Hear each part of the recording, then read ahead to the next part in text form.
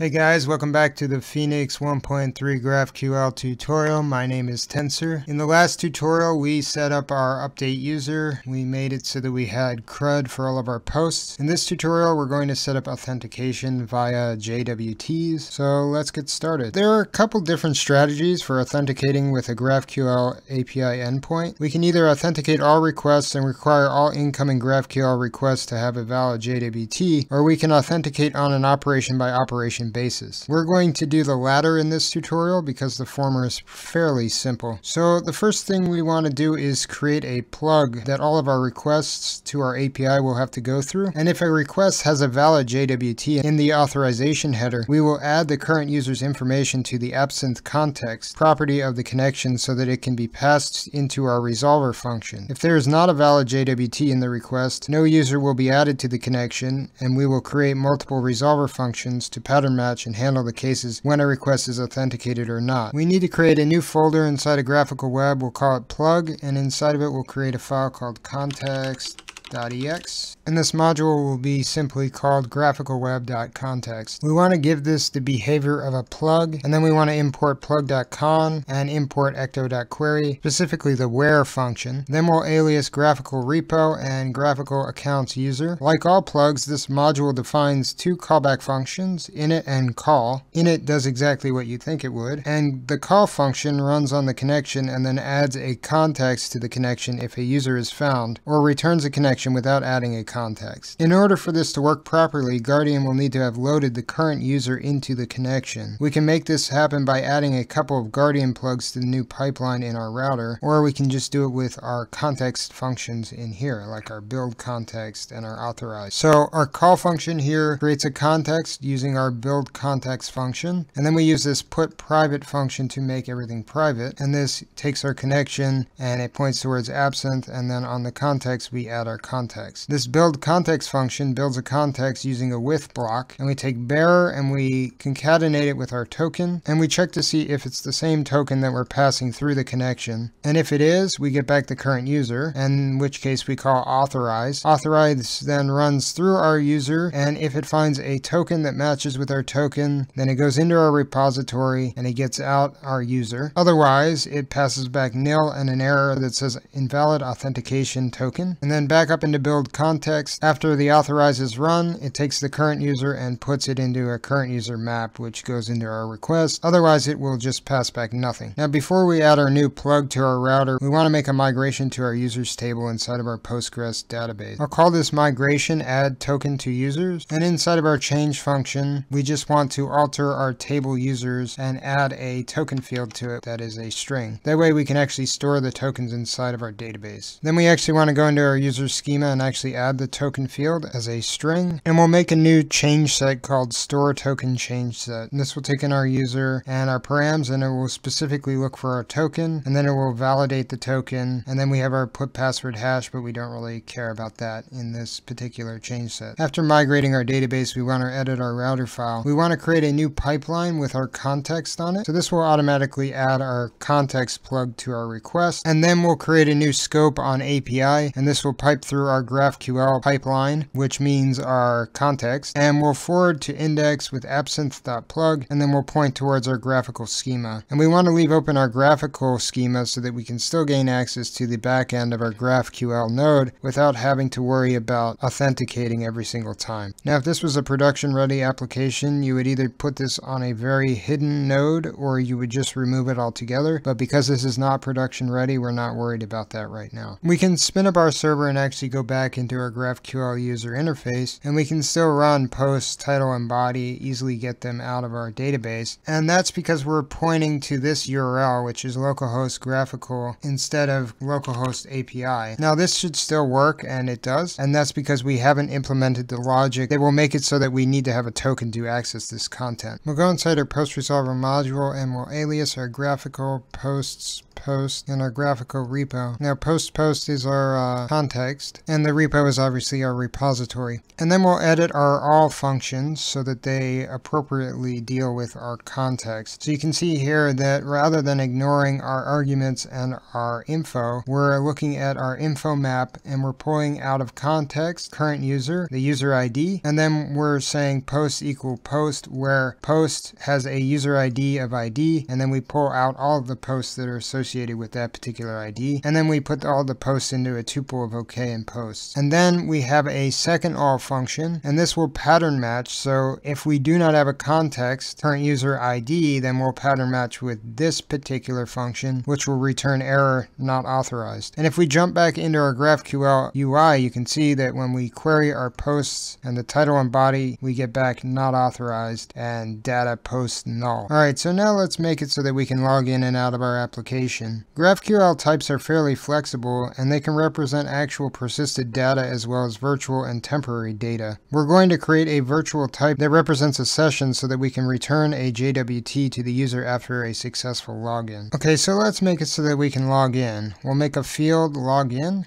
This will be type user. He'll take in an email, which will be a non-null string, and a password, which will also be a non-null string. And this will point at graphical user resolver login. This will be a RD2 function.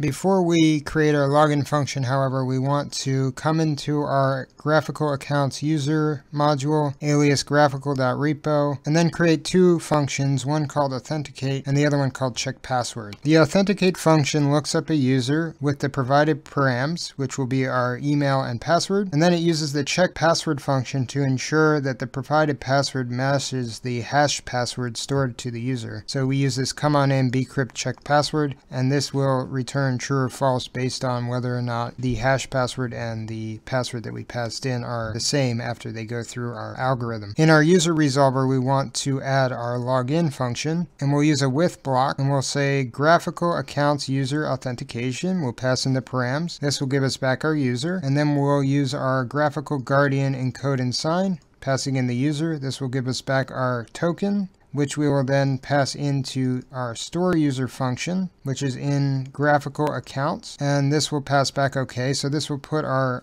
token into our database, and then we'll pass back our token inside of a map. Our store user function is fairly basic. It's just like our update user function. We just take our user and then we call our store token change set on our token, which puts it into our database, and then we update our repository. Oh, and also make sure you have the appropriate amount of ends for your login function. I missed an end here, so it was throwing an error. Okay, so now that we have our login function, let's try to log in a user. Alright, so now we can log in our user with our mutation. We say mutation login user. Then we put in our login with email test@example.com and password at password. And this will pass back the ID. And if we hit play, you'll see here that this will log in, but it will also give us ID of null. And it won't give us the token either. We can, however, get the token from inside of our command line. However, our command line is not our API, which means that our token is not being exposed completely through our API. So we need to fix that. Okay, so to make it so that we can see our token, we want to create an object called session, and this will have a field of token, which is a string. Then inside of our schema for login, instead of having it be type user, we make it into type session. And then we still have our arguments as email and password, which are both non-null strings. And we still resolve to user resolver login too. This object session now is basically a virtual GraphQL type that we created just as a go-between so that we can expose the token on our API endpoint. So unlike the other fields from our other objects, user and post, this is something that we do not necessarily need to have stored inside of our database. Now when we run a mutation on login user, we get our entire token back from this API. And we can paste the token into our header like this. So our name value will be authorization, and then our value